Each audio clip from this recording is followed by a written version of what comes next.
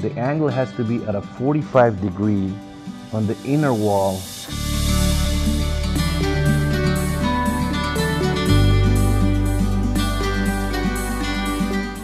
Good to see everybody again. This is Charlie and Ken, the P-Series guys, and we're here today to talk about how to replace or clean the probes on the burner unit. Charlie? Great. Hi everybody. So we're going to talk about how to first clean the probes on the P12-2 burner head. So what you want to do is get a piece of very fine sandpaper and hold it with one hand and start cleaning very gently, you know, all around. And also don't forget to clean the contact area to get good spark. That's how you do it. So try not to move it because the way these are set up is crucial. You got to be careful of the gap not to move. This is a 60 thousandths, which is 1.5 millimeter. And you can get one of these. And truth be told, when you purchase a unit from us, the toolkit brings a feeler gauge. So you can get, I believe the feeler gauge in the toolkit has a 1.5, or you can do what I did, which is this is half, 0.5, and then put a little tape on it, and then you measure it. So this is about 60 thousandths. That's good. And also the angle. So the angle can get confusing, right? But it's very easy. The angle has to be at a 45 degree on the inner wall. Let me use something on the inner wall of the housing when you're setting it up. So you got to be careful not to break them. And the angle, if you notice, it's more towards the inside of the wall. You can see it here a little bit better on this angle right here. And that's how you clean them.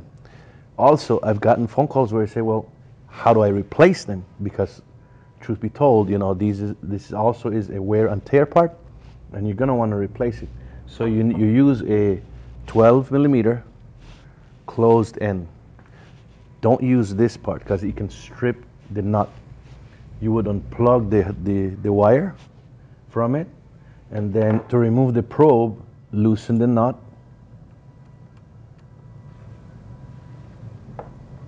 And then pull the old one out, and then you do everything in reverse.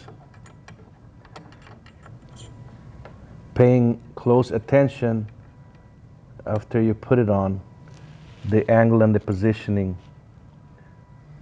that we already talked about. Also, do not over tighten. All it needs is a gentle tightening, and you're done. Charlie, this may sound like a strange question, but when you put the cable back onto the probe, how many clicks should you hear?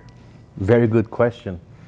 It can be very deceiving, Ken, because when you're putting it back on, there's one click and you think it's on, right? Well, it's really not on. You got to hear the second click. So that is full contact. If you're having a hard time pulling it out, with one hand you hold it to keep the position, and then you use a flat screwdriver to pull it down.